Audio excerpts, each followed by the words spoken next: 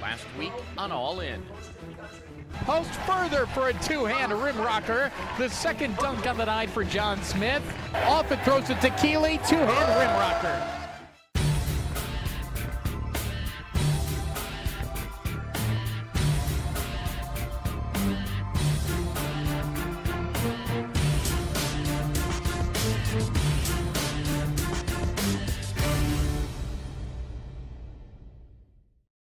During last week's two-game homestand, the Ohio came out on fire with wins over Bowling Green and UNC Asheville. At 20-6 and 8-4, hopes are still alive for a bye all the way to the conference tournament semifinals. I could tell just from how hungry our guys were after going through the road trip that they were excited to be back at home, excited to practice and get better. And I thought we did that last week. You know, I thought we grinded out the Bowling Green game because we're down 1 with 7 and change to go, and guys made some plays there at both ends. And then I thought we came out with a ton of energy in a big-time environment on Saturday against UNC Asheville. It was good to, good to rebound a little bit from the road trip and find a way to get 2 more wins.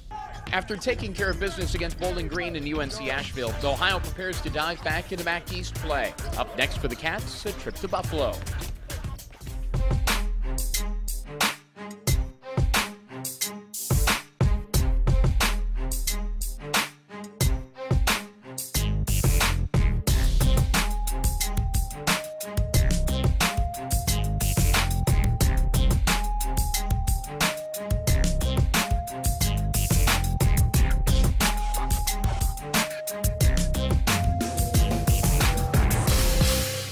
Welcome aboard Charter Air Transport with service to Buffalo this evening. Ask anyone associated with Ohio basketball, and they'll tell you Walt Offit is about as tough and fearless as a player gets. However, flying and number 3 don't mix. Good weather, looking good? Yeah, no problem. A little bumpy for the first few minutes. As soon as we get up above these clouds, it smooths out real nice. Not a big fan, but you give me that safe. I'll take good care of you. I graduated from OU. All right, good. That's good to hear. That's good to hear. And you never know what can happen on airplanes. It's always too much that can go wrong, and when something does go wrong, it's going down. Like one time I touched the little wing thing. I touched it and he just started spazzing on me. What are you doing? I'm like, whoa, what? Like, I just touched it. What are you doing? No. Like, my hand's not gonna help, like, not gonna change anything, so, are you spazzing? But like, we'll just be on the plane and everyone will be quiet and you just hear Walt just wake up, Like, everybody just like, what's going on? It just Walt spazzing just because the turbulence came on or something like that. Oh, God. And so when you weren't in the right seat the other day, and then when Evo wasn't in the right seat, he usually sit next to me, I got kind of freaked out because, you know what I'm saying? Because what happened was the last flight, everybody was in the same seat and everything went smoothly. Now you never know when new people are in new seats, something differently might happen in the plane. So.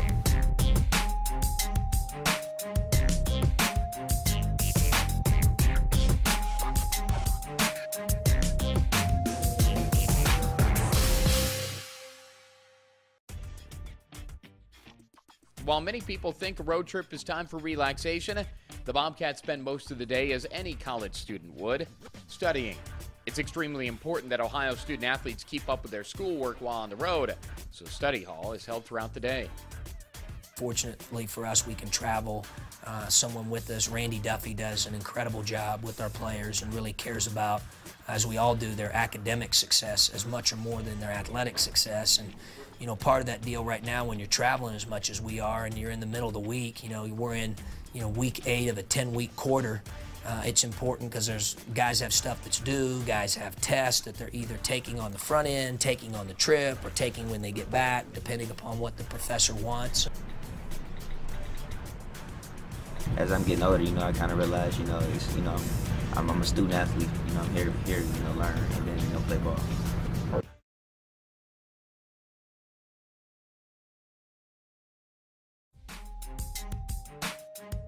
As the Bobcats make their way to Alumni Arena, they're fully aware of just how important this matchup will be.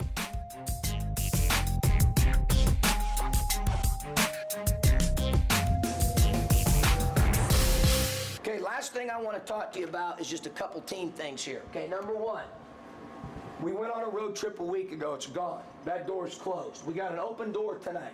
What do we need? We need to have learned. We're not going to absorb it. We've learned. We've moved on. But we know we got to be tougher and more together.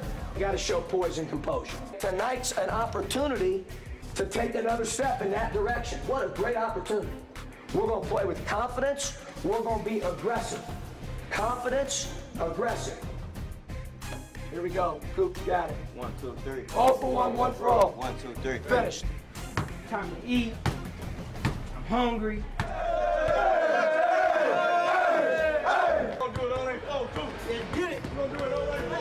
Paul, baseline left on the drive, slide it through, pocket right off it for 3, bang!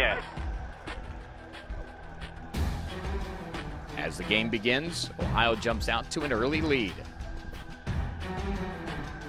But the Bulls continue to fight. One dribble to McCray, decks it left of the painted area, corner left Hilson for 3. 13-8, Buffalo on top 5, 14:48 to go first half.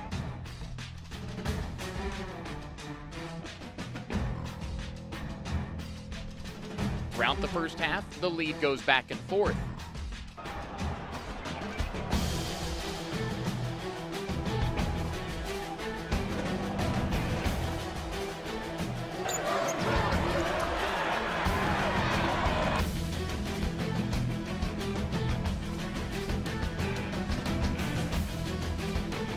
Working right of the painted area, it's Baltic. Show and go to the rim, layup, yes.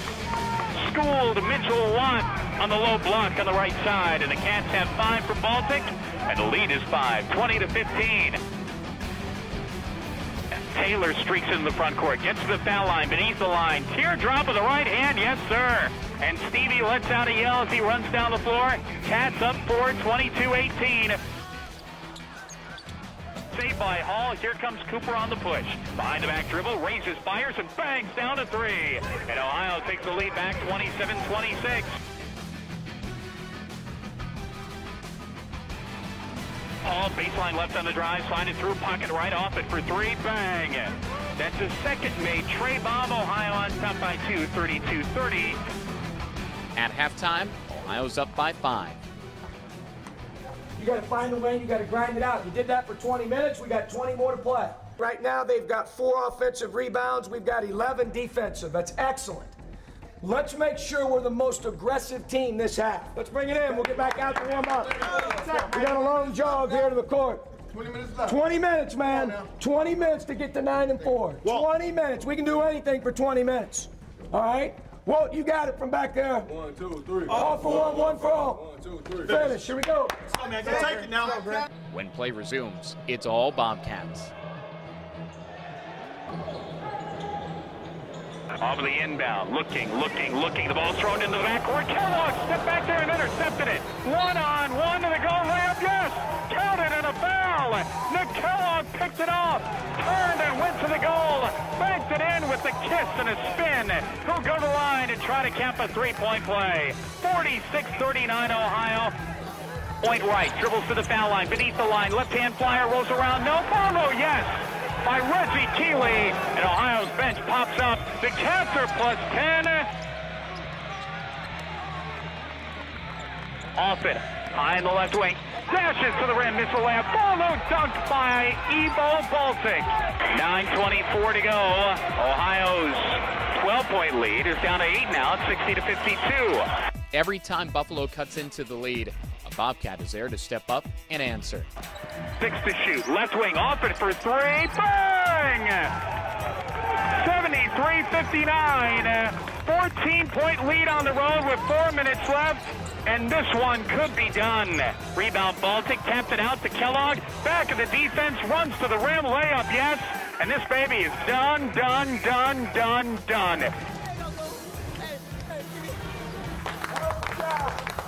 It's a great job. No one in our league's come in here and won. Okay, they were undefeated here. They were 11-1 at home. That's a hell of a job. That's a hell of a win, fellas. That's a hell of a win. Okay, a lot of guys contributed, man. We got stellar play, and everybody contributed that came off the bench. Got great contributions there. A key contributor in the win over the Bulls, sophomore utility man TJ Hall. He stepped up big while teammate Ricardo Johnson missed the game because of a back injury. Well, he was huge in that game. I don't know if we win the game without him. Obviously, Rick was hurt. TJ took advantage of not only playing the minutes at the 3 position that sometimes Rick plays, but we also got in big-time foul trouble. So he had to play in the front court as well. If the guard's smaller than me, I try to get more rebounds, be a little more physical. The guard's bigger than me, I try to be more finesse, go around him, maybe hit him with a couple of shots or something. Defensive rebound, play good D, and just be a mismatch problem, basically. You know, sometimes when presented with an opportunity like he was, I mean, he saw the open door and he sprinted right through that sucker and took advantage of it. And it's great because now I think it gives us and him even more confidence moving forward that hopefully he can continue to head in that positive direction and be able to contribute for us and help us.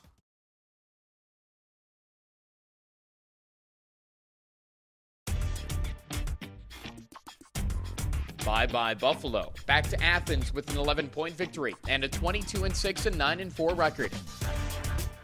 Ohio is currently in second place in the MAC East, and its sights are set on a bye all the way to the conference tournament semifinals. Up next, a Sunday night special with MAC leader Akron.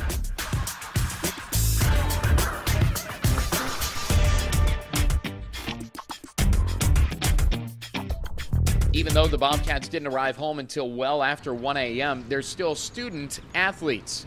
Many have to be in class the next morning at 8 a.m. sharp. It was a good win. Good road win at Buffalo. Good road win at Buffalo. About to go to class. If we get a win, it's always easier, you know. But, you know, losing, I don't never feel like getting up. I don't feel like seeing my classmates here at the university, you know. After a win, it's always exciting to go into a classroom and everybody congratulating you or whatnot. So, you know, it's okay. Pete, what's up? Yeah, great win last night. Yeah, it wasn't pretty though at the start, but we finished it off. You did it. Yep.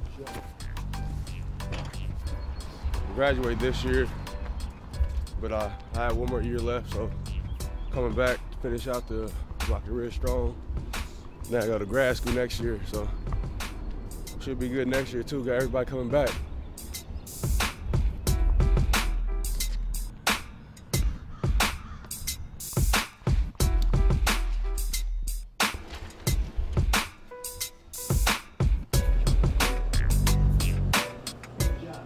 After the victory at Buffalo, Ohio sets its sights on MAC leading Akron. The Zips are an impressive 12-1 in conference play and have been on a roll for the past 2 months. While Miami may be Ohio's traditional rival, there's no love lost between the Bobcats and Zips. I've said that this week, that sometimes a rivalry is a rivalry because both teams have been successful against one another. You know, they've won some of the games, we've won some of the games. A lot of them have been very close, you know, 1 or 2 possessions. I think our guys have a great deal of respect for them. They have a great deal of respect for their staff. They do a great job. But when the ball's tipped, you know, at that point, neither team probably likes each other a whole lot. You know, I think it's a healthy rivalry for sure. And, you know, hopefully tonight's game will be another one of those games that, it's just another old-fashioned grinder, and that's how a lot of them have been in the series. 2 competitive teams, you know, want the same thing. They're first seed with the second seed. You know, we beat them a couple years ago in the MAC championship, and you know, it's in the back of our mind. You know, they got most of the same guys from that year, and you know, we have some of the same guys too. On Saturday night, the team assembles at John Gross's house for dinner. One last refresher of tomorrow night's game plan. You know, I'm sitting close to the food nowadays. You know, the dorm life is hard, bro. Yeah, you gotta sit close to the food, and I get the TV. And there, it's so far. You know, right here about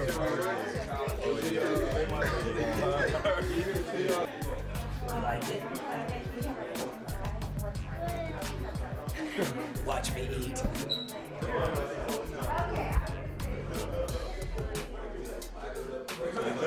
He literally looks like a wolf.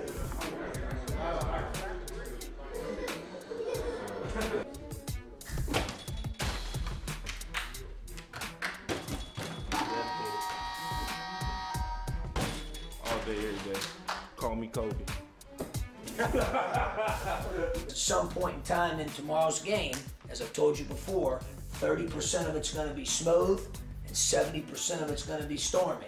And usually when you play them, it's about 10% smooth and about 90% stormy. It's a fun time of year, fellas. Soak up every day that you get a chance. Okay? Soak it up, man. It flies by. It flies by. I can't believe it's February 25th. And that's a tribute to you guys, because that means I've had some fun with you. Okay? It's flown by.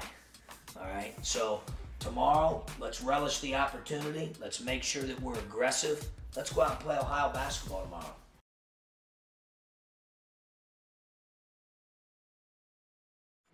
Game night in Athens is always special. And when Akron makes the trip, the intensity jumps up a notch. With 15 convo wins and 16 tries, this is the most successful home campaign in school history. A win over the Zips in the Athens finale would be fitting. Hey, compete with toughness. For 40 minutes, we compete with toughness, and we embrace and enjoy this thing, man. We're confident in one another, in ourselves, in the system, and we come out swinging, man, right from the very beginning. Embrace and enjoy the moment. Let's get after them. Let's go. Let's let it rip. Cope, you got it. 1, 2, 3. All for one, one for all. 1, 2, 3. Finish. Let's go.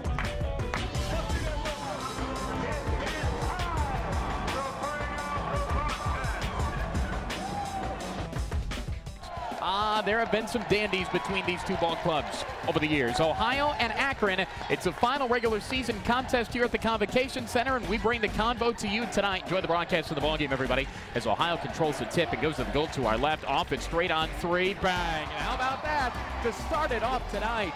A tray bomb from the top from number 3, and Ohio's on top 3-0. Long on the right side, it's Baltic. Got a fire here. Off it at the top. Desperation 3. Bang!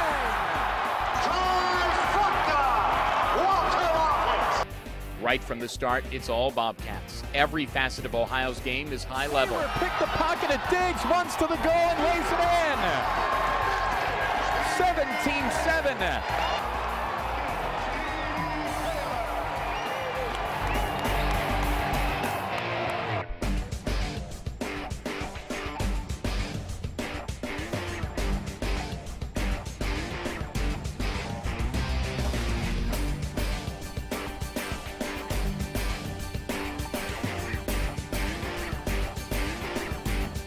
Taylor comes into the front court now for the Cats. On the push, +9. Backdoor Keeley, one dribble, right and done.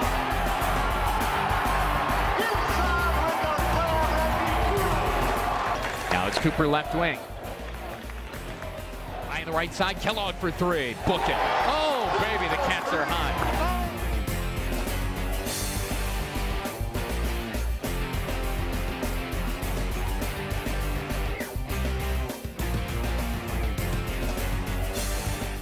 Corner left, Kellogg for 3. Bang! Right off the inbound, pocket left. Under a minute to go for the first half. Keeley drives on a Brayu, shut off on a double team. Hall, one dribble layup, yes, on the right side. 19's just fine. All right, fellas, we played 20 minutes now. We got 20 more to play, okay? It's not a 20-minute game. It's a 40-minute game. We know that. All right, so we got to play these wars one at a time. I said before the game, we're going to take our job seriously, one possession at a time, and we're going to, the result will be the result. But we're going to lock it in, and we're going to be mentally focused. Everybody does their job on every possession. All right, let's go out. Let's give them our best shot here. Let's get lathered up. Let's go now. Let's go. DJ, you got it. 1, 2, 3. All for one, one for all. 1, 2, 3. Finish. Into the post, back high on the right side off it. Corner right, Kellogg couldn't fire from 3. Now it's Baltic. Back to Nick. He'll shoot a 3, and he made it.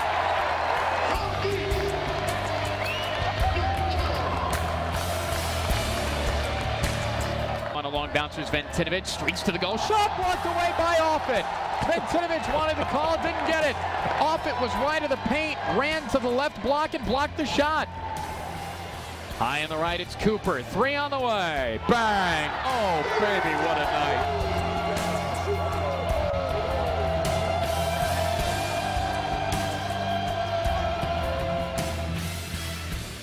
In the second half, Ohio picks up right where it left off, stretching the advantage to 33.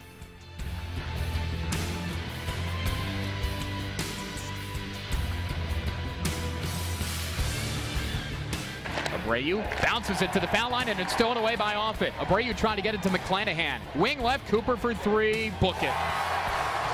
You can tell that was going to be all string for DJ right on the release.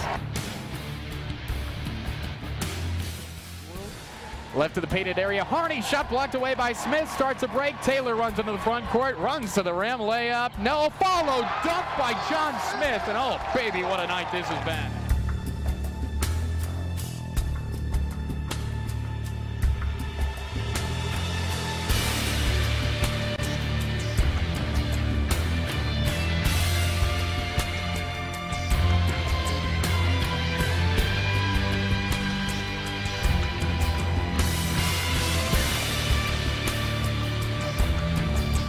The Cats are not going to let up. Cooper wing left. Fumbled the dribble, keeps on dribbling. Right on the arc on the right side, back into the paint. Over the shoulder, dump to Smith for another jam. Oh my goodness. It's the 23rd win of the season for the Bobcats and the 10th in MAC play. Good enough for second place in the East and the league. Now Keeley runs into the paint and lost the ball. Walsh picks it up, and here comes Akron. Jump pass over to the right side. Hall stepped up there and stole it away. 3-on-1, Taylor to the rim, hands it off to Gord for a two-hand dunk.